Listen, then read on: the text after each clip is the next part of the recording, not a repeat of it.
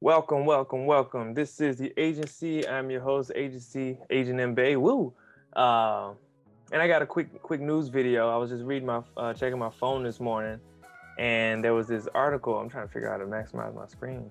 There was this article about a Danish artist named Jens Haaning, um, who ran off on the plug, as the title implies.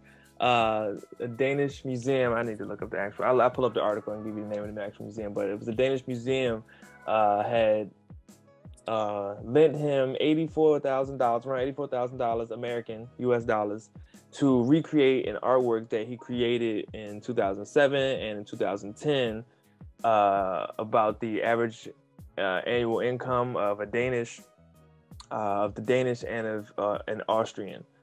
And so what he decided to do was to not create the artworks. He sent the frames for the artworks back.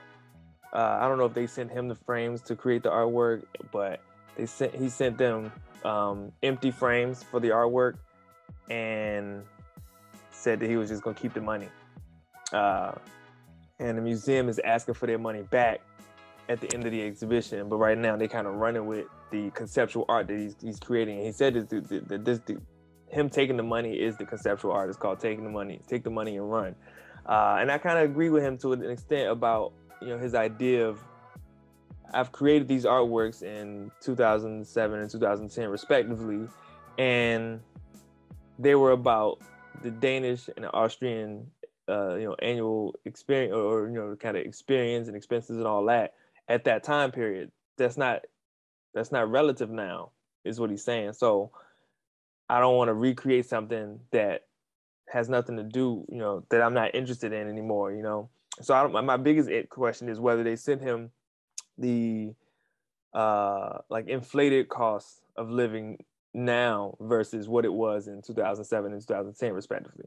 And so that would be really interesting to see, because in that regard, it could be a statement about today if it did reflect like what the times are now. But if it was just to recreate the exact same artwork that he created before with the same amount of money, it doesn't make sense. So I agree with you. He would just run off with the plugs. Like, and the thing that you will give somebody 84,000, like when he created those artworks, I don't know what the stipulations were, whether he just had saved that up for himself or whatever. But if he were to, you're gonna give somebody, like, this is money. You know what I mean? People's livelihood, they live off of this. So you're giving somebody $84,000. That's a good chunk of money that you could do something else with.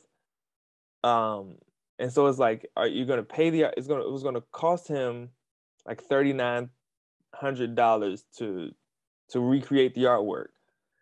And so you're asking the artist to pay, is what he was kind of saying. You're asking the artist to pay to be a part of this exhibition, to recreate an artwork about money, So it's like, I don't know if there was any compensation that he was supposed to get for creating the artwork. So it's like, you $84,000 for the artwork plus another $20,000 for your livelihood, your own livelihood. It's like, what is the creation of the artwork worth in this regard? So I'm kind of not mad at it. I'm gonna pull up the article. I'm gonna share the screen so y'all can see. I'm gonna pull up the article, share the desktop. Yeah, so this is it. This is ArtNet. It was on my phone. Shout out to ArtNet. And so it was, a Danish museum. I just said a Danish museum. I think they don't have the name of the museum. I don't see it. Oh, here we go.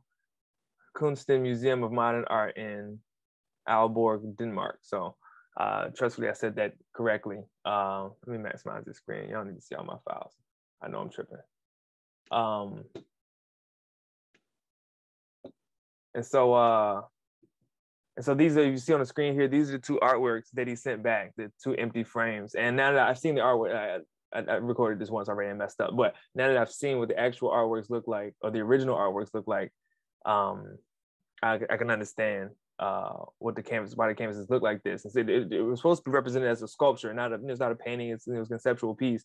And when I pull up the images, I kind of explain those. But ideally, museums have access to, finding artworks, and if they want to show or exhibit it, like just getting it loaned from another institution or the original owners. So why not just instead of doing what they did, why not just get the artwork loaned to put it in the exhibition and get the, approval of maybe the artist, or the artist knows in that regard.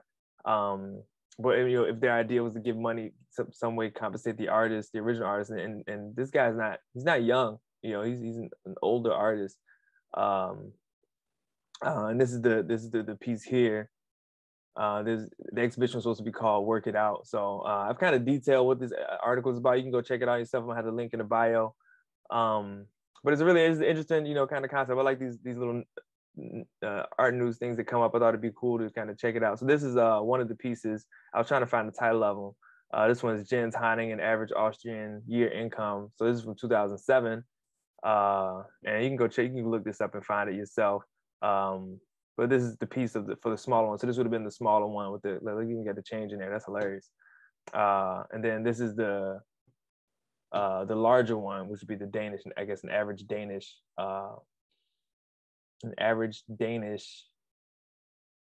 yearly income or annual income. So these are the two artworks that they were expecting him to recreate. So, but at the end of this exhibition, they're expecting to get their $84,000 back because he didn't create the artworks, but they're running with the conceptual art that he's created now. So that's that. So I thought it was hilarious, probably a hilarious story. It's not so funny to them, I'm sure, but it's a hilarious story. I'm an artist, so oftentimes I might find myself siding with the artist. But I've been in the museum world, so I side with them sometimes too. So it is what it is.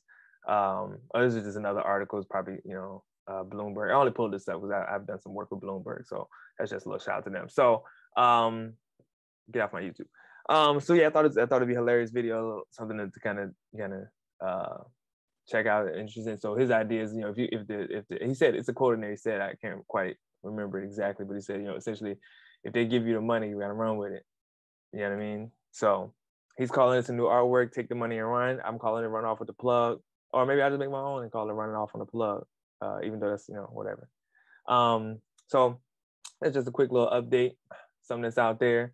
Personal update, because that was the art news update.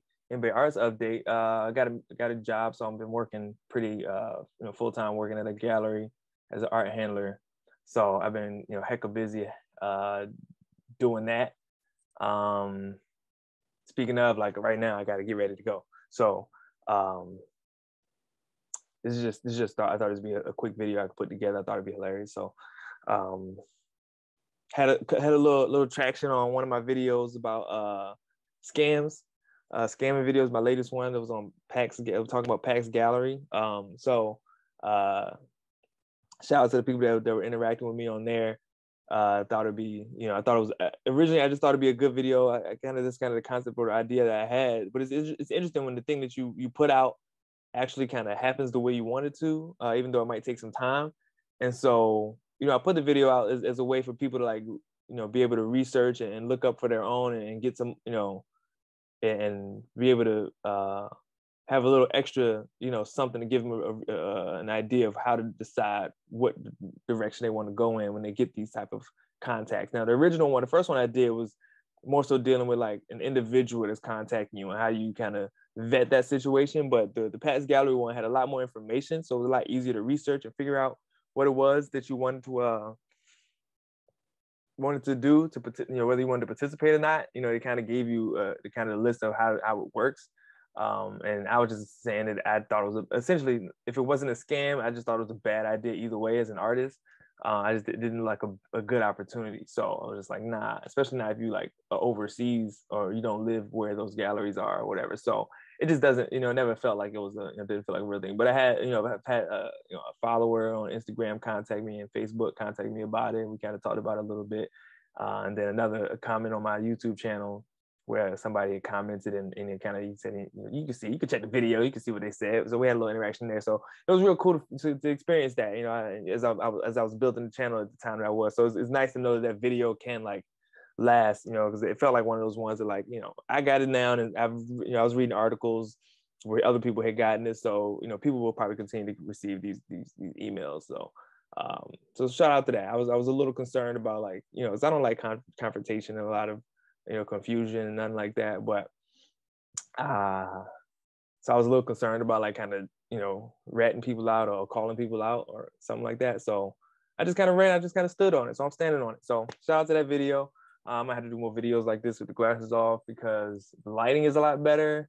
And once I put these on, I don't have any like glare protectors, and I want you to be able to see my eyes. So either way, that's that. I got to get ready to go.